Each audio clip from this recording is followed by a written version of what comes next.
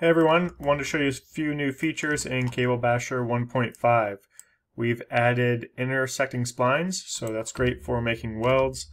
The first thing you do is select the source object, and then any number of objects after that, it will create the intersecting splines for those objects. Go ahead and hit create. You can see our splines here, and then in the latest templates, we do have a weld option for a preview mesh.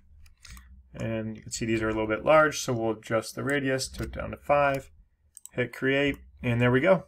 Some beaded welds. Next we have draw spline, which is a really cool feature. So if we go ahead and hit draw, you can see our cursor kind of projects onto any geometry visible in the scene. So it allows you to draw some splines on geometry. You can see here it goes into the log a little bit. To fix that, we can just do an offset value here.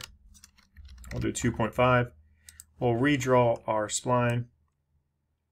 Go up onto the second log here, come back down, and then we'll just do a little loop. And yeah, we got some pretty good spot here. We'll hit preview with the rope. You can see we get some odd corners a little bit. One way to quickly fix that is go back into the sub object, and we'll do spline relax. Give it an iteration of 1. And then just go back, and there we go.